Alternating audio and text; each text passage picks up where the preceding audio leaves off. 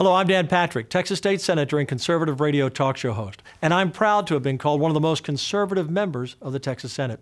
The oil and gas industry is a key driver to the Texas economy. The Texas Railroad Commission is the agency that oversees the oil and gas industry in Texas. We need experienced, strong conservative leaders on the Railroad Commission, and that's why I'm supporting Christy Craddick for Railroad Commissioner. Christy is a strong conservative leader and an experienced oil and gas attorney. We need someone on the commission who will stand up to the EPA and the Obama administration and those in Washington who have waged war against the oil and gas industry and the Texas economy. Christy Craddick is that person. She will be a strong leader who will ensure that jobs are protected in Texas and ensure that the oil and gas industry is given the opportunity to help make our nation energy independent from other nations around the world, some who are not our friends. I'm proud to endorse and support Christy Craddick for election to the Texas Railroad Commission in the upcoming Republican primary.